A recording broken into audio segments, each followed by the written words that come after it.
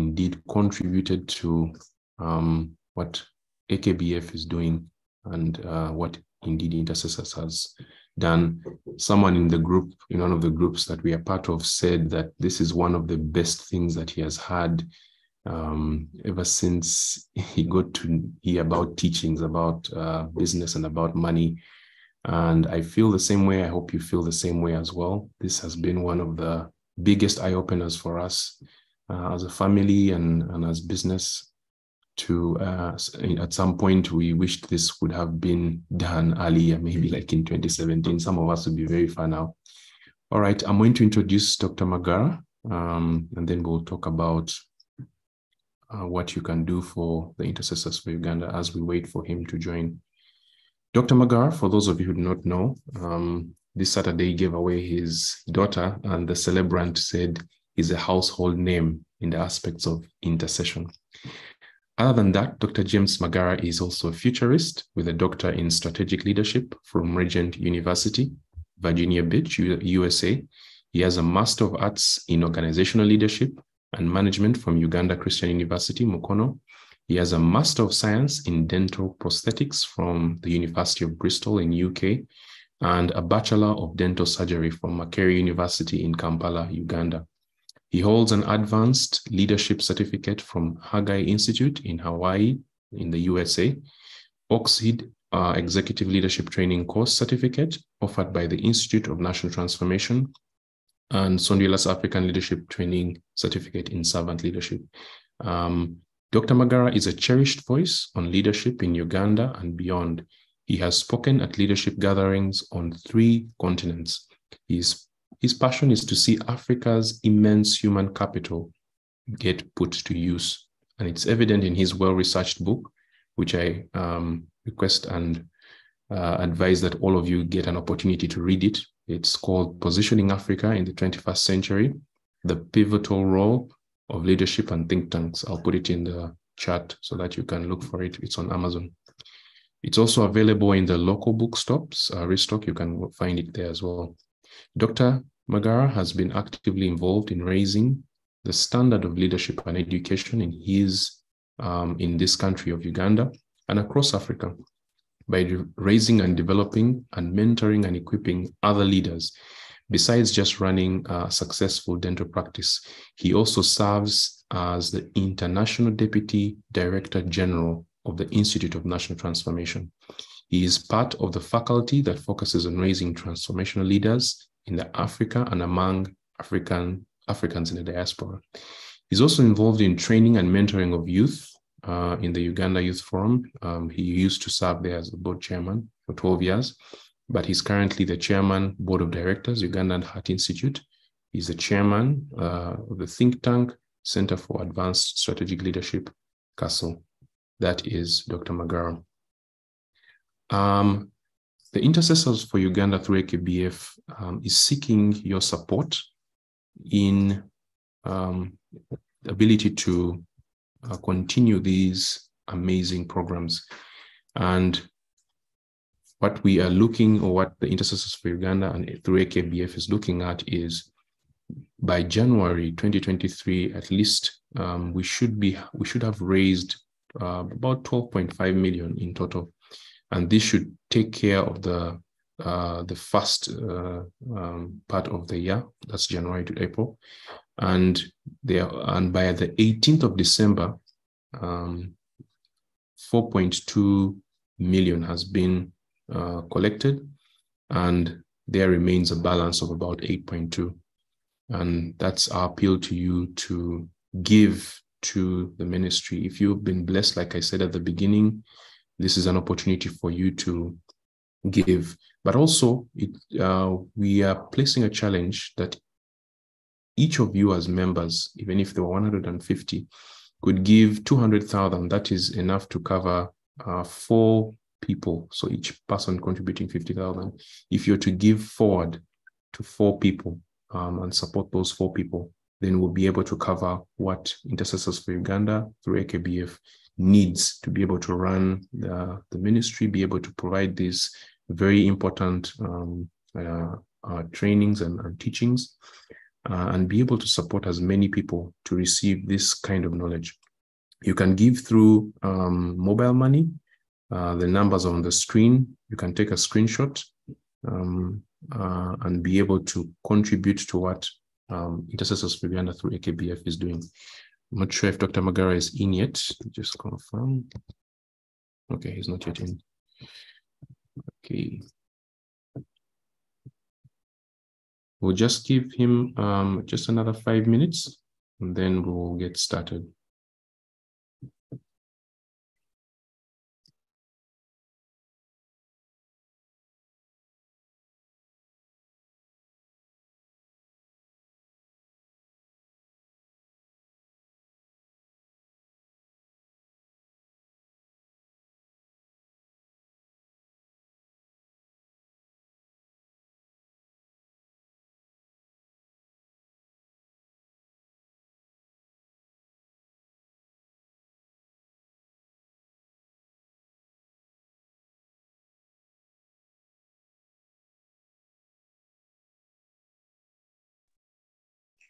Hello, Isaac. I Yes, hope please. everyone is hearing me. He's driving to his office, but so he says he'll be a little late. But we can continue with the discussion of Pastor Wabasa's teaching. We can open the floor to everyone because we are blessed who are there, so that we give him time and he gets ready. Maybe specials I will alert us when the time comes. I open with something, then I'll let you, Isaac, teach us. Lead us until he comes. For me, what blessed my heart was that story of the wedding at Cana, when he said that in order to create wealth, you have to add value on a natural resource. I think that was a profound revelation as we look at how to create wealth, looking at how we can add value to a natural resource.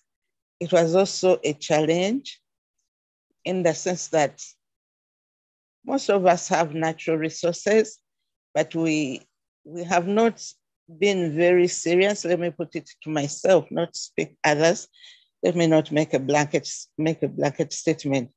That I had not been so looking in the area of adding value to a natural resource. So I started looking at the amount of land I have as a family.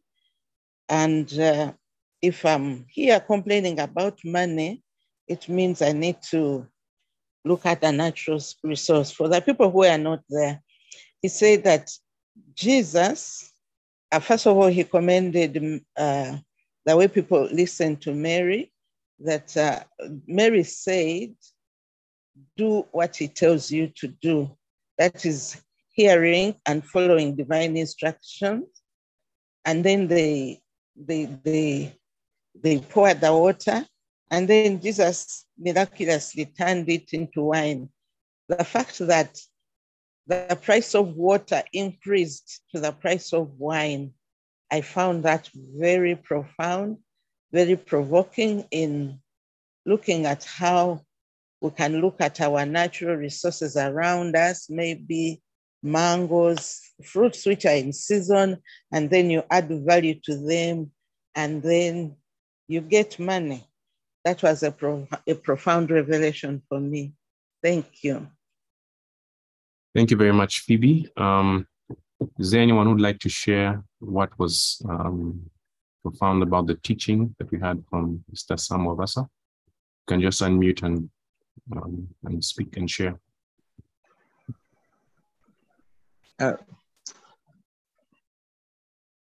Good morning, everyone.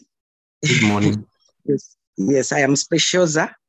There's one a portion that caught my attention. Pastor Sam said that every obedience comes with a package.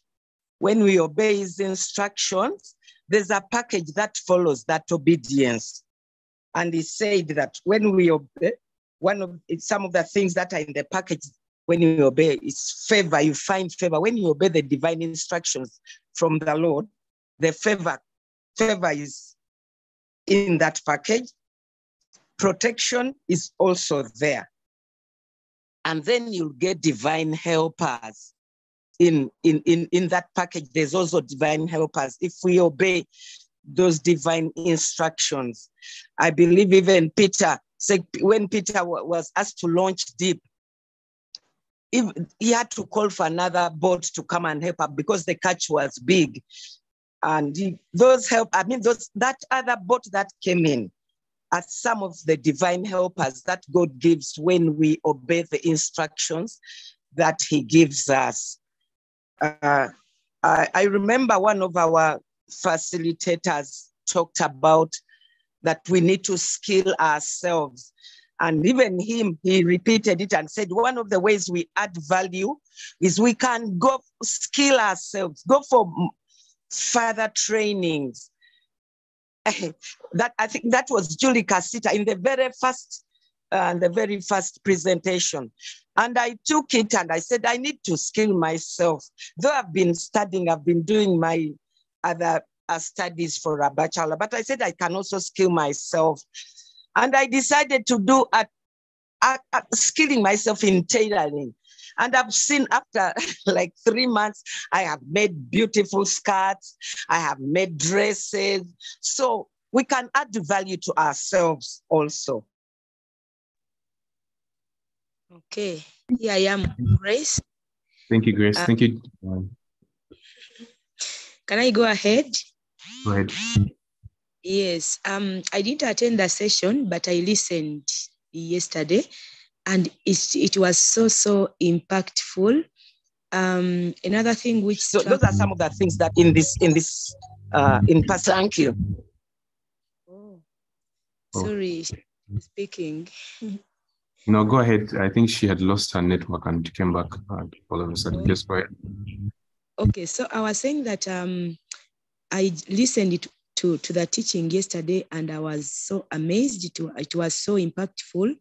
So one of the things that struck me was that if we don't seek God's divine instruction and we do our own things, we do things our own way, we will be shocked at the gates of heaven, because we might do things and we succeed and we think it's all well, but we will be shocked because that's what Jesus said, not everyone who says, Lord, Lord, will enter the kingdom of God, but those who do the will of the Father. So we might do things and we are succeeding and they are okay, but they are not in God's will. They're not following God's will. And so when we go, we'll be saying, didn't I do this? Because they were good things. Didn't I do this? I did this because they were really good. They seemed to be successful. We seemed to be successful. They were good, but were they in the will of God? So that one was very, very important. It struck me like, what? You might do something, you are succeeding, everything is good, but it's not God's will. So you're doing it, but at your own risk. So that was really, really key. Thank you. Thank you very much, Grace. The difference between God's perfect will and God's permissible will, the difference is obedience. Thank you very much, Grace, for that sharing. Angelina, go ahead, you can share. Thank you, Isaac. I also listened in yesterday to the recording. I'm thankful for AKBF for providing that recording. So what stood out for me was that divine instruction is available not only for business, but for every area of our lives. And I felt that maybe I had ignored divine instruction for the things that I thought were small in my life. And yet God is waiting and willing to direct. The second thing that I learned is that when you receive divine instruction the first time, you need to continue listening for the next step. For example, if God gives you the name of the business, that is not the end. He's willing to show you what you need to do after registering the name. He's willing to show you where to be located, who to recruit, how best to deploy your strategy. He's willing to show you, but you need to be faithful to the first divine instruction. He also shared an experience about missing out on God's will because he did not listen or he did not understand the instruction, and how it took him so long to be able to come back to the place that God had wanted him to be because he had missed the turn. So it really challenged me, not only in business, but in every area of life, to begin to seek God more deliberately about what he wanted me to do and where he wanted me to go, because he's willing and he is able. And if anyone has forgotten that God is concerned about everything, not only business or not the things that we think are big, it was a good reminder that God is willing to show us. He also reminded us that all we needed was a word. It's important for us to receive a word from the Lord so that we can run with that. So we also need to give time to listening in, to seeking him, for we can recognize God's voice when we spend time in his presence, in prayer, in the study of the word, and in fellowship, so that we may be able to quickly discern what he's saying to us. Thank you. Very well said, Angelina. Actually, my devotion this morning was from Proverbs 16, verse 33. The lot is cast into the lap, but the whole disposing thereof is of the Lord. And Charles Spurgeon was saying that if the sparrows or the very hairs of our head are numbered, not a sparrow falls to the ground without the Father, how much more the events of our lives. And he was encouraging that we need to understand that anxiety and worry and, not consulting of God cannot enable us to do what God desires of us to do. And we are meddling with his business if we neglect the fact that he is the one who guides our steps. Dr. Magara is in the room. I'm going to allow him to get ready to get in. Dr. Magara, are you ready? Yes. Isaac? I request our participants to allow us to give him his 45 minutes from quarter right now up to 7:30 so that he may complete his sharing. Yeah, it's what I was going to ask as well. Thank you. I think that is okay with all of us. We will allow Doctor to share up to 7:30. Doctor, you're most welcome.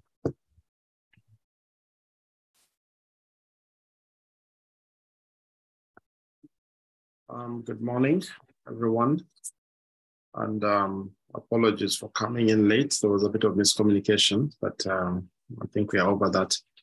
So I will get straight into my sharing, and thank you, AKBF, for raising this platform, and for the ministry that is going on to help in the area of business, which I believe is something that God is putting his finger strongly on in the season that we're in.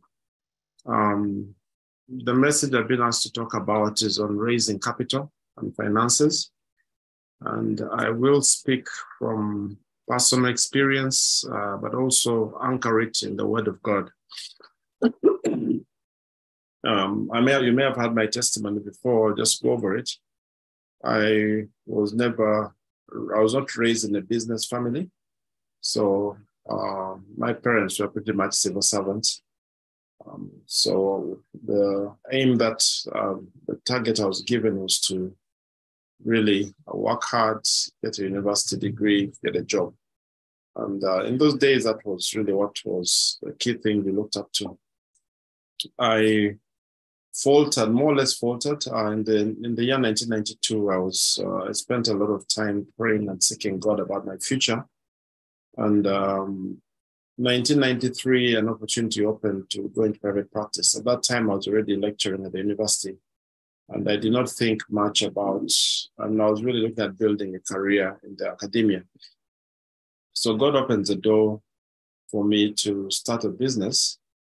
And it was a very scary thing. You know, if you've never been in business before, the whole area of risk was just something very foreign to me. So an opportunity comes up, and in this case was starting up a dental practice. I had no resources at all. So I remember walking to banks. I don't know how many banks I walked to. And they're very courteous. They'll ask you questions. Do you have a car? Do you have an untitled? Do you have this? So we'll get back to you. And they never did.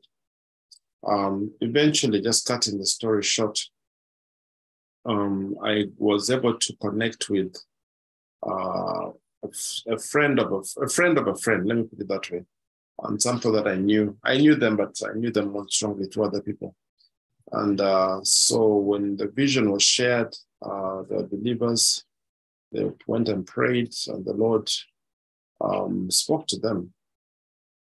And so they were able to release money for me to start to buy the initial equipment, the materials that I needed to start the practice. As I said, it was a very scary venture because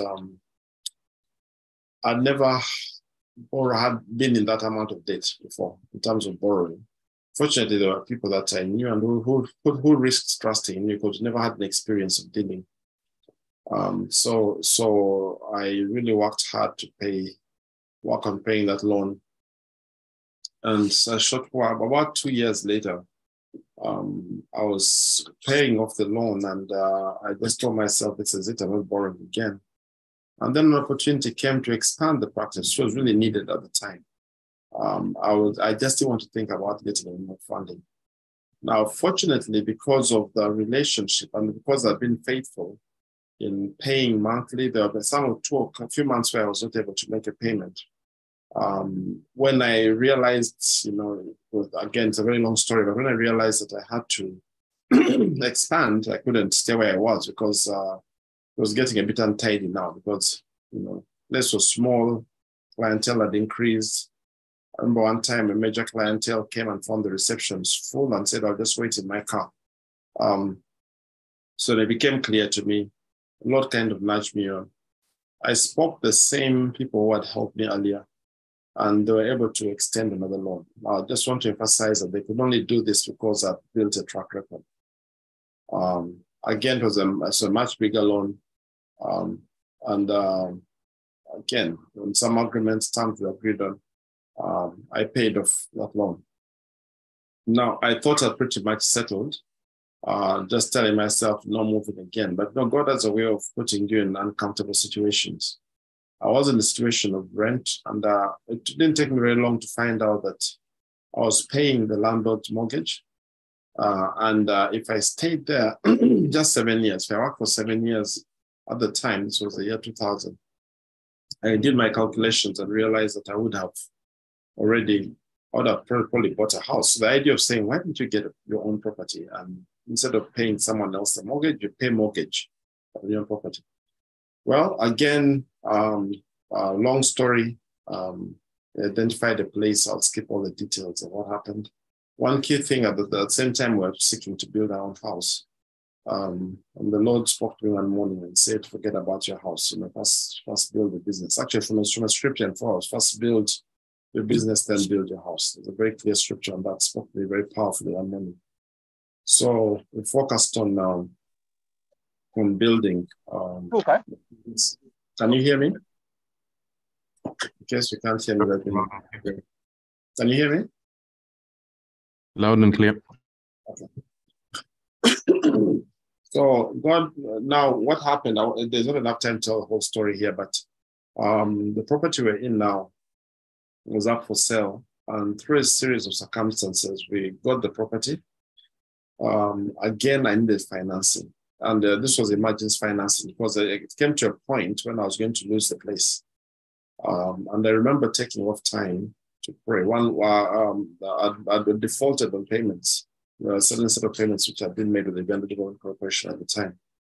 And I didn't realize many people wanted the property, but the landlord had favored me because of the relationship. And she had been my patient for a long time. And when she heard I was interested, she blocked everyone else.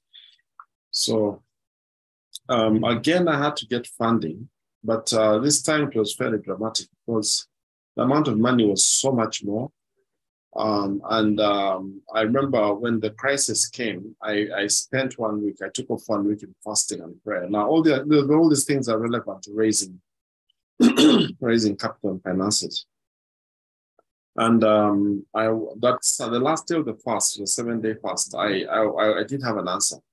So it was a Sunday. I told my wife to go with the children to church. I said, I just need to be in God's presence to hear. Now, in that time I stayed home, I began to get ideas. Now, I'd like to remind us of Deuteronomy chapter 8, it's verse 18. That you shall remember the Lord your God, for it's He who gives you power to make wealth. And that word power from the Hebrew, original Hebrew, is related to ideas. That God will give you ideas. And what I don't know that I've heard a testimony of someone waking up and just finding resources of money beside their bed. God can do that, but He doesn't do that. If He does that, He'll be very, very, he'll probably be contributing to inflation in the country. But God gives you ideas. And that morning I sat down. By the time my wife came back from church, I had a business plan. I didn't know it was a business plan at the time. It was just a plan on, if I got this kind of money, I'll talk to an idea of someone to talk to came to, talk to them. We're not in the country, they're abroad. If I got this kind of money, talk to the person, I can convince them, saying, this is how I'll pay. I realized that the property itself would be very good security and so on. So I presented the plan. I had just 2 weeks, about 2 weeks to the deadline I'd been given. If I didn't pay the default by that time, they were taking over the building. I'd have lost everything. I began renovating the place and all that. So I presented the plan and they said, look, we don't have any money. With us now as cash. All we have are bonds. But let's hear what the Lord says. So 1 week later, they said, well, God has spoken to us to support you. I'd offered them an interest payment, which was higher than the interest payment they'll be getting from their banks abroad. Because I was borrowing foreign currency. So, a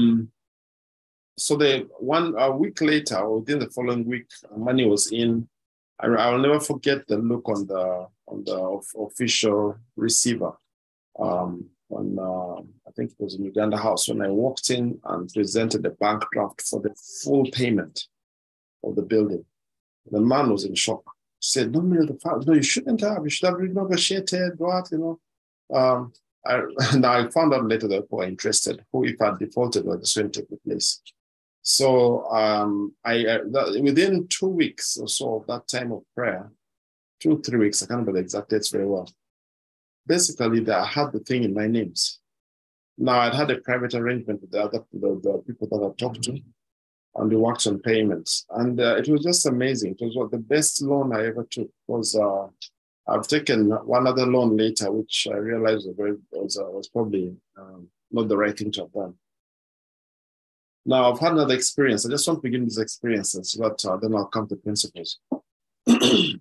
About 4 years ago, I wanted to expand to bring in a new aspect to my business. And by the way, initially banks had no interest in us at all. But now after some time, the business has grown, banks were walking in if you want to borrow money and so on and so on.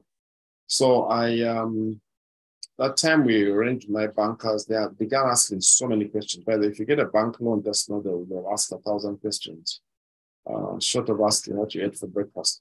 But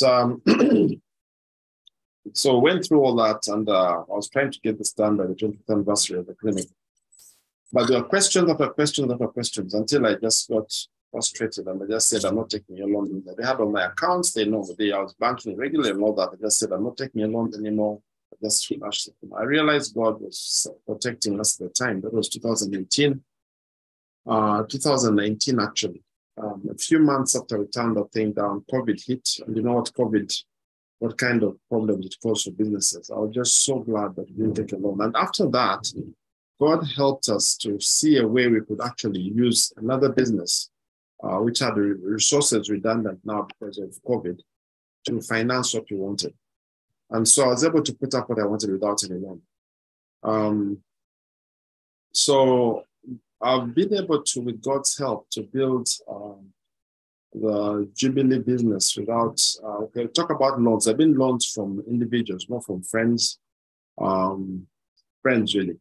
And but then during that time, well, a few years before that, I had an experience where we're trying to get money to expand the school. Again, went through the loan process, and I tell you, I know there may be bankers here, but the experience has not been good. They got everything they wanted, the collaterals, and after all, they said, no, want another property. So at that point, I walked away. And everyone around me was saying, but why? We need that. I said, no, my spirit is not peaceful with this. Again, I'm glad I walked away. I'm not saying walk away. You need to hear God. Because some things happened after that, which maybe made everyone realize. Recently, one of the people involved came back and said, thank you for hearing the Lord. Thank you. If we had gone that way, even during this COVID time, a lot of schools lost properties. We were able to sail through. We could just close the school and walk away for 2 years. Nothing, because the property was fully owned. So these are my experiences.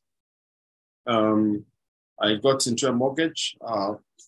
Eventually, I got one mortgage, and I realized the system really sucks money out of you. And so I made a commitment to get that sorted as soon as possible. So having said all that, again, I'm drawing from my personal experience. I want us to draw principles in the remaining 30 minutes or so. And I'll take us the book of 2 Kings chapter 4, verse 1 to 7. And I'm just going to read it out from my electronic Bible here. It's about Elisha and the widow's oil. So it says, a certain woman of the wives of the sons of the prophet cried out to Elisha, saying, your servant, my husband, is dead. And you know that your servant feared the Lord, and the creditor is coming to take my 2 sons to be his slaves. So Elisha said to her, what shall I do for you? Tell me, what do you have in the house? And she said, your maidservant has nothing in the house but a jar of oil. Then he said, go borrow vessels from everywhere, from all your neighbors, empty vessels. Do not gather just a few. And when you have come in, you shall shut the door behind you, and your sons, behind you and your sons, then pour it into all the vessels and set aside the full ones. So she went from him and shut the door behind her. The sons who brought the vessels to her, she poured it out. Then it came to pass when the vessels were full that she said to her son, bring me another vessel. And he said to her, there is not another vessel. So the oil ceased. She then came and told the man of God, and he said, go sell the oil and pay your debt, and you and your sons live on the rest. Now, I just want to draw some principles from here and also make some comments. And the first thing I'd want to say from verse 1 is that he was a man of God, one of the prophets. We don't know very much about him, apart from the fact that he was a servant of Elisha. We also know he feared the Lord and he was in debt. So as we look about raising finances, we have to address the question of debt as well. And I'll give you some of my own experiences. Some people have speculated that this man was Obadiah, but it's not really expressly stated. Some have been said, I think from some of the Hebrew writings, that he had borrowed money to feed the 100 prophets of God. Maybe, you don't really know. But whatever the case, the man died without meeting the financial obligation. So his creditor did not die, unfortunately. And so the creditor comes after him, after his family. He's been left behind. Now, of course, since he feared the Lord, I don't believe that he did not have an intention to pay back the loan. I believe he did. But for some reason, he didn't do it. So later, the widow says she has nothing left. Of course, the loan, whatever loan he had taken, had been burnt up.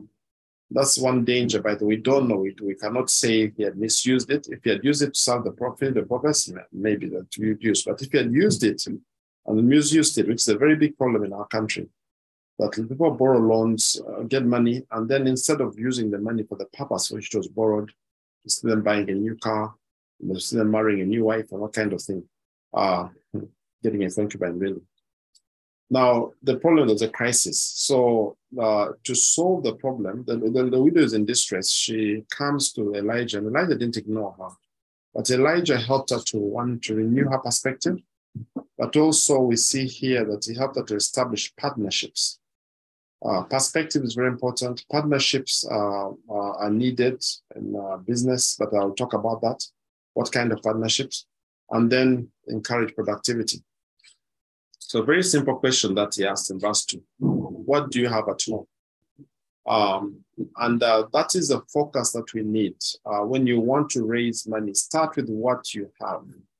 What do you have? What do you have? Sit down and ask the Lord to speak to you. What do you have to start with? She had to get a new focus. Sometimes it's not shortage, but lack of perspective. We may be looking in the wrong direction of thinking we don't have anything. Maybe it's land you have. Maybe it is a skill you have. What do you have? What do you have? And that we're going to say also comes on. Maybe there are savings you have that you're not aware about. Just sit down and ask the Lord to open your eyes. Because this lady did not realize she had something that God could use. It was like it's nothing. In fact, her first answer was it's nothing. Okay? So the answer is quite revealing. She says nothing. But then she remembered except. So let me ask again, what are those excepts that are there that you're not aware about? When you think about raising finances? And I would expect that maybe it came after some prodding. Here, the Bible summarizes a lot of things. I believe there's some kind of conversation. It says nothing. So, I mean, you tell them nothing. It says, nothing. What do you have? What's in your house? Tell me what's in your house. Eventually, she says, well, I have just a little jar of oil. Says, okay, we're going to work with that. And this is very typical of God, wanting to start with what you have. Maybe it's a skill, maybe it's some property, maybe it's some asset, but something that you have. The fish, the 5 fish, 5 loaves rather than 2 fish. What is it that you have? She may even fear that the little oil will be taken away. There was Elijah had an experience, the father of future father of Elisha, whereby the widow had a little bread and said, give it to me. Maybe she had heard that story. We don't know. She would have been afraid that if I tell this man of God I have oil, he might even say, give it to me. But anyhow, we see here that she started off with something small, presented it to God, and God was able to multiply. This is a powerful scriptural principle. The principle of Moses' rod, what do you have in your hand? The principle of David and the sling stones. David went with Goliath with stones. He didn't go empty-handed. He went with something. I talk about the 2 loaves and 5 fish, the mustard seed. This is the kingdom principle. So when you talk about raising finances, that's the starting point too. But then you can go beyond that. Verse 3 talks about establishing partnerships. Go and borrow. If we have time, we may talk a bit about borrowing. Borrowing is not necessarily wrong. In this case, she was in debt, but God told her to go and borrow. But there are principles that govern borrowing, because if you don't follow them right, they can become a disaster. And not only that, get your sons involved. So all the people who were in trouble got involved. Get your family involved. How much is the family involved in what you do? How much is the family involved? Get the family involved. Get your sons involved. So the problem here is not the borrowing. The problem is when we become a chronic borrower, and then we fail to pay our debts. That's called wickedness. The Bible says a wicked man borrows, Psalm 37, and does not pay back. And let me just say this. If any of you are listening to me today and you have debts you're not paying back, the Bible calls that wickedness. Go and pay your debts. You cannot ask God to provide anything more when you have not paid somebody you owe. You went to a brother or sister, you borrowed money, and you've not paid. This is the word of the Lord to you this morning. Go and pay. The Bible calls that wickedness when you don't do it. Now, seek God for the right partners. In this case, go to your neighbors, go to your sons. The woman went alone, says, hey, whatever God is going to do, involve your sons, involve your neighbors. But what levels of involvement? The sons had a certain level of involvement. The neighbors had a certain level of involvement. They provided something that then she was going to give back. Going to pay back, bring back. Can you imagine this woman taking the neighbor's jars and refusing to give them back? That would have been wickedness. And then there was faith involved. And I remember when I started, I just wanted enough money to buy the minimum. And God encouraged me through the people that helped me the first time, saying, "Is there anything more that you need?" And I said, "Okay, yeah, maybe. You know, faith says, don't just get a few. Now, if your problem is just solving a debt problem, faith is too small. And I have news for you. God has bigger plans. I had no idea in 1992 when I started out, and in 2002, that is 10 years later, when we started the school, we just wanted to solve our own problem. And God had much bigger ideas. He wanted to touch many more families through the school that we run. We wanted to touch, thousands of people, tens of thousands of people that we've treated in the last, since 1994. We are coming to 30 years. In about 2 years, we're marking 30 years. But at that time, I was just solving a personal problem. So may God give you faith to stretch your thinking to bigger than God, what God wants, to match what God wants to do. Now, we also see that in raising resources, work was involved. Can you imagine? They're raising resources, but they had to work. We must work. Go around, talk to your neighbors, gather the jars, shut the door, pour the oil, put it aside, work. We need a new work ethic. Okay? It's been said the only place where success comes before work is in the dictionary. S comes before W. That is the only place. Of course, there are people who, if you call it success, good success. It's bad success where you just cheat and steal and you look successful, but you're actually a thief. That's a different sort of success. But in the Bible, in God's scheme of things, success always follows work. And so we see here, making contacts, very, very key here, productivity. They're raising resources, remember, but work is involved.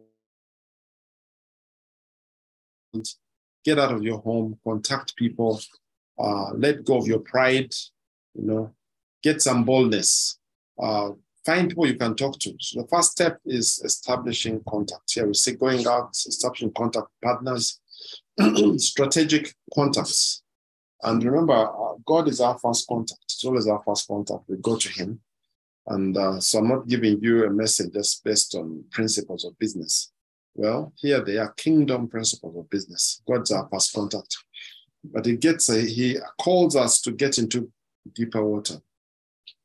The next contact was Elisha, was the man of God. And I remember even both ventures that we did, talking to my spiritual father, sharing with Uncle Leban Jumba, who's my spiritual father, saying, this is what I'm planning to do. He came, he got involved with us, he prayed with us. People who has God put in authority over your lives, don't ignore them because they are pastors and so on. They don't know business. No, bring them in. If there are people that God has put as spiritual oversight, or that God has led you, get them involved for counsel, for guidance. So contacts, resourceful people, those who stir you up. And in both cases, to his credit, Uncle Leban encouraged me to move and to have faith. And then in communicating the vision, look at it, ask all your neighbors. So you have a vision, you have something that you want to do, write it down, make it plain, communicate what is in your heart. Let God show you who. In this case was the neighbors. Okay. You can imagine the boys running around the village, calling for empties, empty jars. Do you have any empty jars? Do you have any empty jars? The neighbors, questions, well, the boys were able to ask the questions. They know that's the woman in debt. That's the woman who's about to have all her property taken. Her boys, she has no property actually. Her boys are being taken. Now they're asking for empties. What if they don't return them? So they had to answer questions. What is it for? What is it for? They had to communicate. They released, and as a result, they were able to actually get jars to fill up the house with jars. And we see here they established a center. Go inside and shut the door behind you. This we call that her business premises. Now, I don't know at what point you are raising funds. When I started, I didn't even have, okay, I had some premises in a sense. When we started the school, our premises was our home. What is your center? Sometimes you're raising funds, but you just have a briefcase. These days, for registration, they want an address. What is that address? In this case, it was our home. She needed a place where she could operate quietly and undisturbed. Okay. It was not the veranda, it was not under the tree, it was not a briefcase moving from place to place. And I do appreciate that some businesses work like that, but you still need to have some point of contact, point of send. Anyone funding you would like to know about that. And you don't have to always make a public announcement of what God is doing. Here they ask for the jars, and they close the door. So that's another, maybe a side point, but very, very key principle. Quiet place where you can keep your records, but begin small. In my experience, in all the things we've done, we began very small.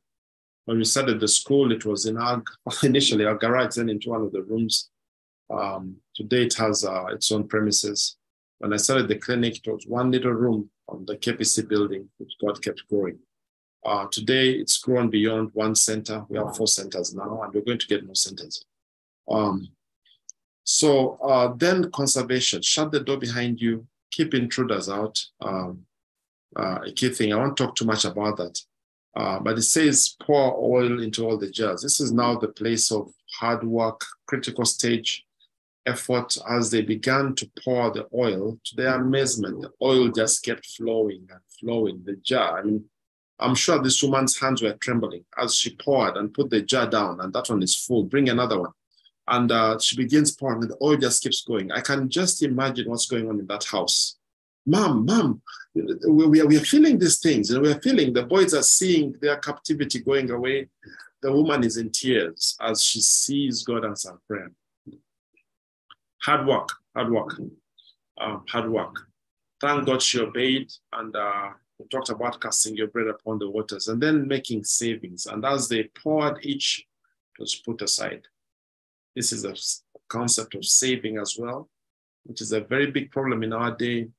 Usually when it comes to starting businesses in many places, the starting point is savings. What have you saved? What have you built that you can now use to, that is the cheapest money. It's the cheapest money you can have, when you've grown for yourself. You're not charging yourself interest. The moment you begin going outside, there's some element of interest. But the farther you go, the more expensive the money has. Because the money has a cost. Money has a cost.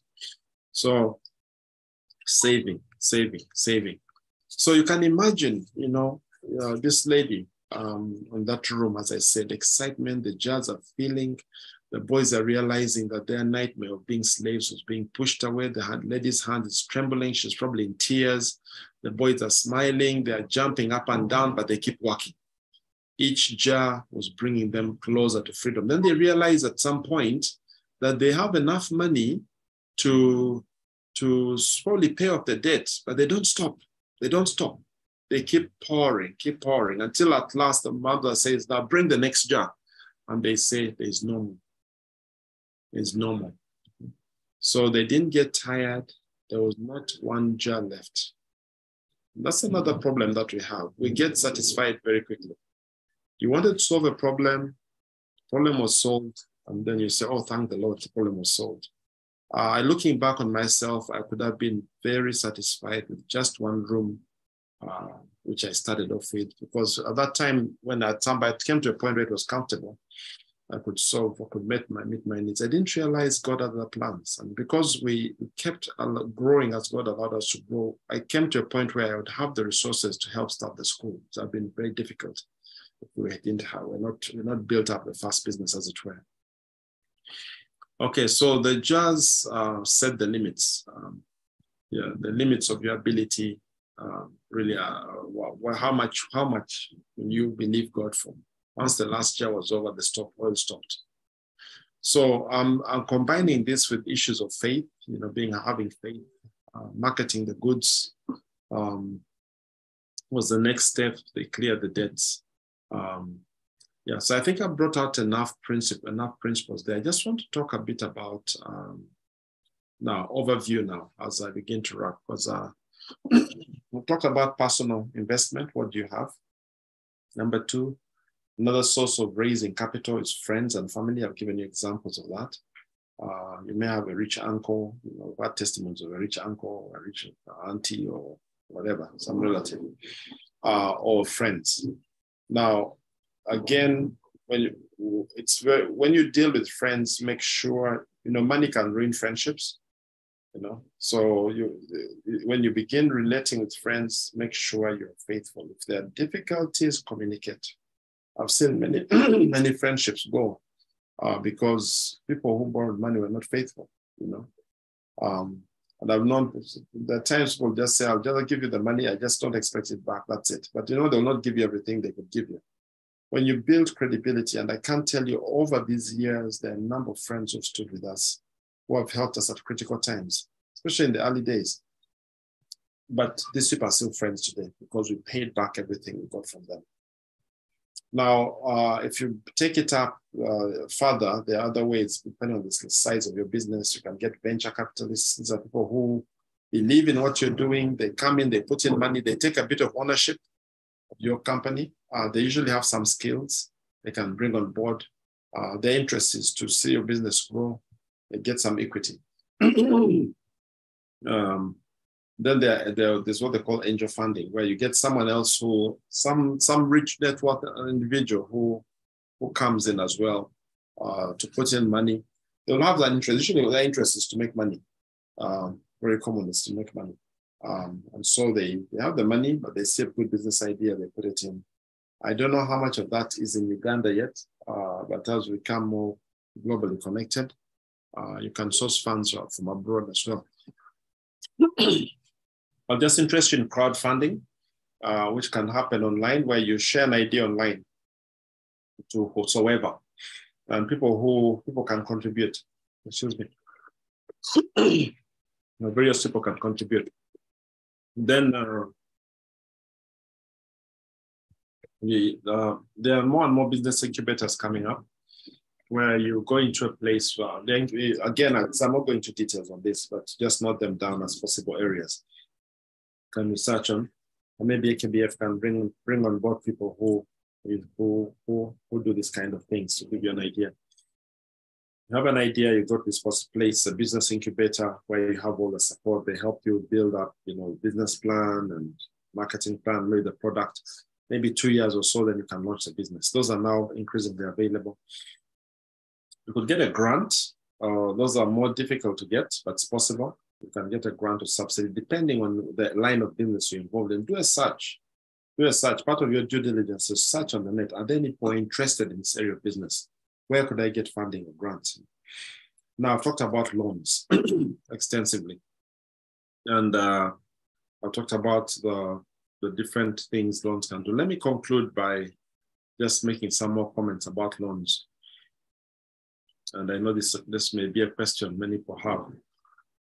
The Bible doesn't say, actually, God's blessing, God promises us that if we'll diligently follow him, according to Deuteronomy 23, when we walk in him and we walk in the blessings of his covenant, we will be lenders and not borrowers. We shall lend. That is in Deuteronomy 23, 28 actually, 28.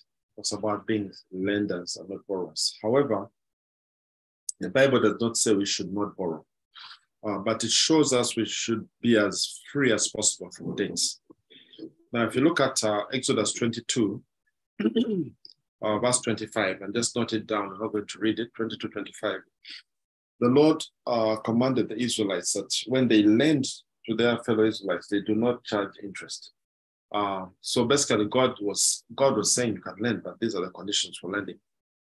And there was saying, basically lending to believers, lending to a fellow believer, a fellow Israelites. At that time was like lending to the Lord, as it were. And God promised a blessing to those who lend interest-free. So you can go and decipher that. I'm not putting any laws out there, but you go and walk through that. Psalms 15 verse 5 takes who may ascend the hill of the Lord, he who lends money without usury, without interest, as it were. So that is one thing. So basically, you're saying that it is not illegal to borrow. God actually said you can lend to fellow Israelites. Then in Deuteronomy 15, God gives provision for those who are able to not only give outright, but also to grant personal loans for up to 6 years. Deuteronomy 15 talking about it. And then after the 7th year of the year of Jubilee. Then let me give you a more direct scripture on this. Matthew chapter 5, verse 42. Actually, this is a scripture the Lord spoke to the first people who helped us when they are seeking the Lord about what to do. The Lord used the scripture. It says, Matthew 5, 42, give to him who asks of you and do not turn away from him who wants to borrow. Of course, it means that you must be in a position to do it. It doesn't mean that anyone who wants to borrow, give it to them. Also, as I've said, there has to be a track record. If the person who has borrowed has been a poor steward, then, I wouldn't be an obligation to lend to them if they have failed to meet an obligation. There's a saying, the definition of a distant relative is a close relative who you lent money. That's how the saying goes. And then you can also read Deuteronomy 25, verse 35 to 37, which talks about loaning to a brother who is in difficulty. So I think I'm going to leave it here. I've said enough for you to chew on, leaving just a few minutes for any possible 1 or 2 questions. I do hope this has been helpful to you. Thank you very much. Back to you, Isaac. Thank you very much, Dr. Magara. It's the second time I'm listening to this story, and I'm always encouraged and challenged. The first time I listened to it, I had to change my view of partnerships, and I'm in a process of regaining back my company. The floor is open. Please ask questions if you have questions. I have a question here from Apofia. Does that mean that as a Christian, I should not take on money lending as a business? That's a question from Apofia. Is there anyone who has a question? One more question so that we can allow Doctor to respond, or 2 more questions?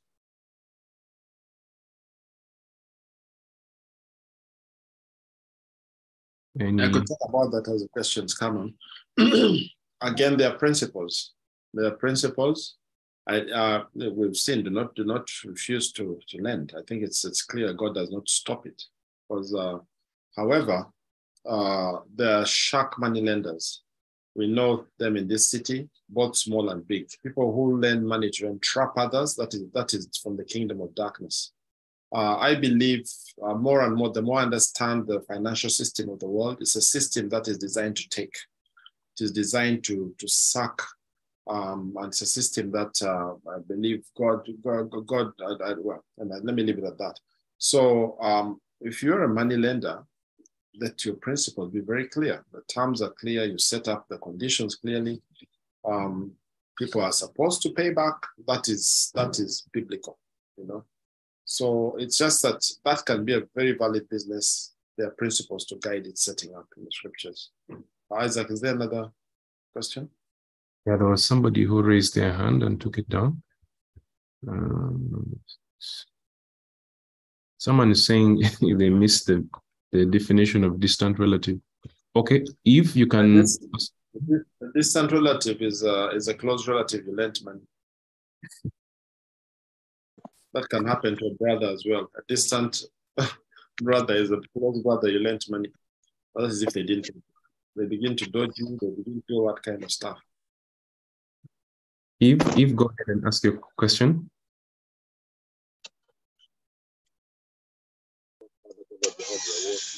Eve, please unmute and ask your question. Okay, thank you. James, I just wanted to know, at one point in time, if you are a person who's lending, when you begin to get debts, and the people are not, they could be Christian, well, anything. They're not bringing it back. At what point in time do you just decide this one is not coming back and let it, you let it go and it goes and it's not done bother you going forward? Well, I mean, there are different approaches to it. In business, you look at dates, maybe 30 days, 60 days, 180 days. At some point in business, you decide it's a bad debt. You write it off. There's a procedure for doing that. Just know this money is not going to come back. If you're dealing with URA, you've got to show that you've done everything to do to claim that debt. Because remember, once it's registered in your books, and this is what people don't realize. If you go to a place, you get a service, if it's by accrual, which it is, you know, like in my business, if I bill you, and I pay taxes on that because they count that that's money that is coming in. So that financial year, I pay taxes. So apart from the money that wasn't paid, I pay an extra amount of money.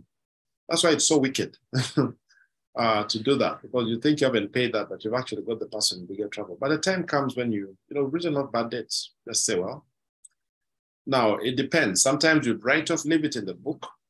When the person comes back, sometimes when 10 years later, you remind them.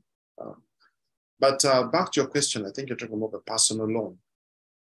The Bible also asks us, forgive us our debts as we forgive others. So a time comes when you can forgive debts, when you decide to forgive debts. And I think that's a matter that you need to work out with the Lord. In the Old Covenant, there were 7 years given. The 7th year was the day that you cancel debts. Just let it go. And it was a way of trusting God also that, you know, God will take care of so there's a biblical pathetic side to it. Sometimes you just see someone is really having problems, and I've done that as well. And just got them and said, "That money you owe me, forget it." Our relationship will continue, but I do realize you're going through this kind of situation. I hope that helps you.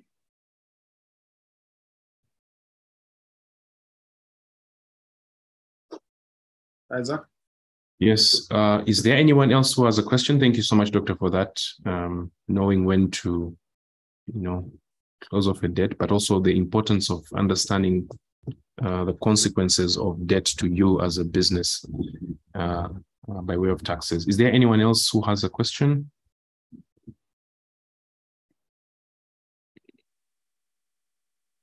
Robbie's not a question, it's actually a statement. He says there's a difference between interest and usury. Usury is excessive interest.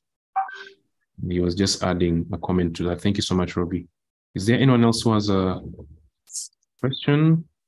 We are coming to the end. Okay, since there's no question, I want to thank all of you for being here. And thank you so much, Dr. Magara, for being in on such short notice.